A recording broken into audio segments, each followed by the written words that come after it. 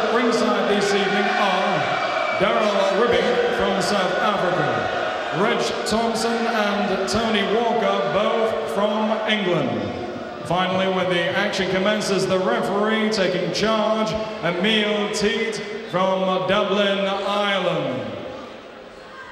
And so, introducing challenger and champion. Firstly, the challenger, boxing out of the red corner, wearing the white-coloured shorts. At the weigh-in yesterday, he scaled 13 stones, 7 pounds and 6 ounces. From 22 contests, he has 15 wins. 10 of those wins coming by way of knockouts, 5 defeats and 2 draws. He comes to the ring as the reigning cruiserweight champion of South Africa. He is the challenger this evening from Johannesburg in South Africa, Earl Morais. And opposing him, boxing out of the blue corner, wearing the solid black shorts trimmed with white. At the weigh-in yesterday, he scaled 13 stones, 6 pounds and 6 ounces. He has an outstanding record, 16 contests, 15 wins. 11 of those wins coming by way of knockout, with only the 1 defeat. Tonight, he's defending his title for the 2nd time, coming to the ring as the WBU's Cruiserweight Champion of the World from Swansea, Enzo Maccarinelli. The referee, Mr. Teat, will now give his final instructions to both boxers. 12 rounds of championship boxing. But the big question is, can they start this fight in a blackout? It's like a cave in here at the moment. Somebody needs a 10-penny piece, and pretty quickly, to get the lights working again. Are these two going to be able to see each other? And you're hearing all kinds of discussion going on at the moment. Michael Pass, the MC, had to do the ring introductions using a television light. But they can't start like this, can they, Glenn? No, certainly they can't do this. This is not fair to either of the fighters. It's too dark to do that. There's obviously a problem with the ring lights. This is boxing's equivalent of a floodlight failure, isn't it? It certainly is. Oh, you brought the candles in. And you can't refer this to the pools panel, can you? So here's yet another unscheduled interruption to things. We've seen it all over the years in boxing, all kinds of hold-ups for all kinds of reasons you would have never dreamt of. But here the problem is that the lights above the ring have suddenly failed. As the introductions were being made, they actually came on again briefly, but only briefly, and flickered away. That's why we can't stay the fight. There's the problem. Black, dark, void. Nothingness. We're working on it, is all I can tell you at the moment. Now, how difficult is this for the two fighters, Glenn? Well, it's very difficult. I mean, you don't want this to happen. You're concentrated. You want to get on with the job, and then all of a sudden, these are tense moments for a fighter. You're going to get ready for a fight, and then all of a sudden you've got this disturbance, and this really does upset your concentration and your rhythm. Crowd getting a bit restless with it as well. Now, has anybody got a standby generator or some searchlights or something? Got a box of matches in your pocket, Glenn? You'll need a bit more than that. They've got the outside lights on, but I don't think that's enough. Robert Smith, the Assistant Secretary of the British Boxing Board of Control. Now, they're just checking with the two camps to see whether they're prepared to fight in this kind of light. Actually, in the arena, it's a little better than it might look to you at home. So they're just seeing what the two camps feel about that. Frank Warren, the promoter, is in there as well. He's seen all kinds of things over the years. And you're hearing there Robert Smith just telling some of the other board officials that the South African camp want to wait for a moment. No, No, they agreed that they're going to go ahead in something like semi-darkness here. Thought I'd seen it all. Well, it's not too bad really in the ring for the fighters. They can see each other well enough.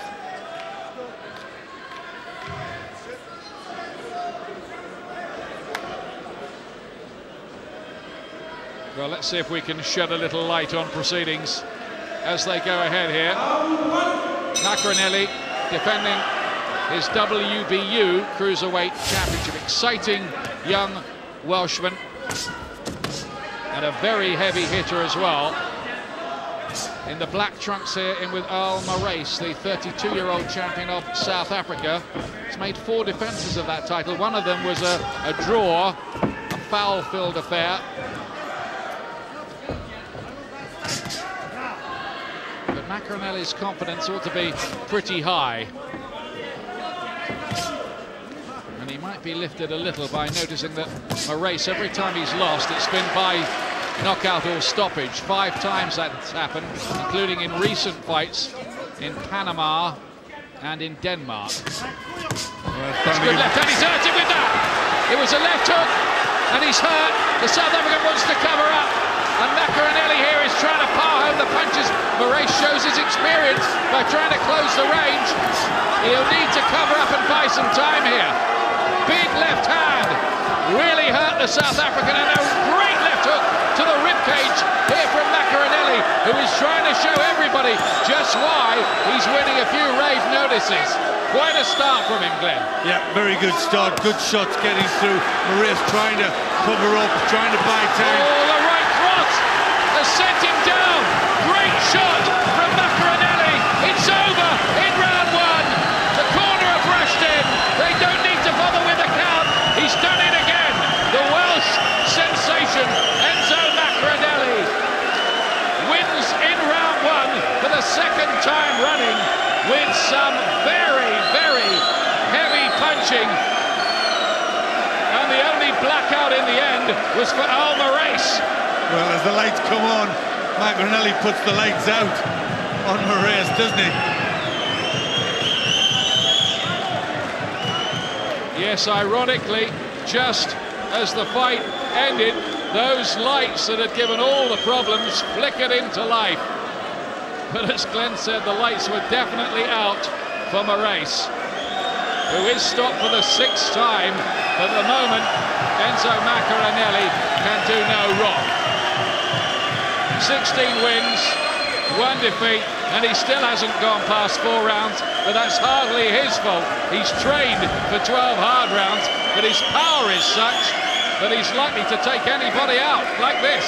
Yeah, good right hand on the side of the head, then the left hook, the legs all over the place at this point, and Morais did well to cover up and get through it for a while. The finishing punch was a right cross in the end after the left hook. That's the one that did for Bruce Scott in the end. Had him in trouble in the first place. Just watch how he finds the finishing punch. Starting to get his hands up, catch a few shots, Morais, but he kept the punches going through, and it was finally a good combination of punches, left hooks and right hands. He's so confident at the moment. He knew he had him hurt, and that was the one. That, whoa, big, big right hand. Enzo Maccarinelli has done it again, the pride of Swansea. There it is, that final right hand right through the guard, and Morais wanted nothing more of that as he sunk to the canvas. Big right hand, good punch. He's proven he can take them out with the left hand or the right. And this was a guy who arrived as the South African champion, who looked a reasonable fighter, not world class or anything like that, but a reasonable opponent at this stage, and you cannot argue with a finish like that. That was explosive again. He is exciting. Ladies and gentlemen, after 1 minute and 30 seconds of round number 1, referee Emil Teat has reached the count of 10. You're winning Your winner by way of stunning knockout, he is still the WBU's Cruiserweight Champion of the World from Swansea, Enzo Maccarinelli.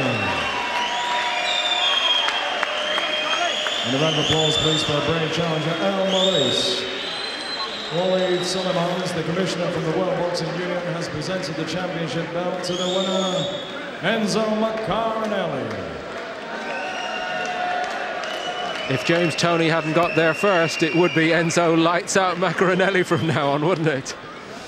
Do stay with us. We'll get a word with this exciting new cruiserweight star in just a moment or two. And still to come from here in Cardiff tonight, Eamon McGee against Jimmy Vincent in their much anticipated welterweight matchup. And I can tell you that the way those two went about it, they could see each other perfectly from the very start.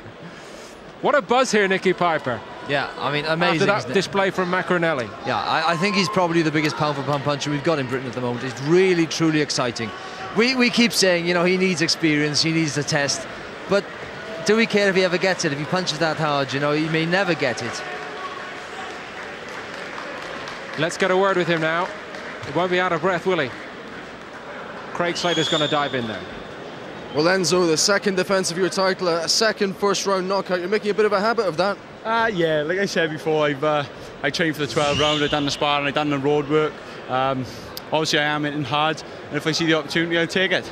A big left hook that you stunned him with, and then a right hand to finish. You've clearly power in both hands. Yeah, definitely. I've proven in the last couple of fights now I can take him out with either hand. But like I said, I seen the opportunity. He was prepared to go for the full 12. You know, tough customer he was.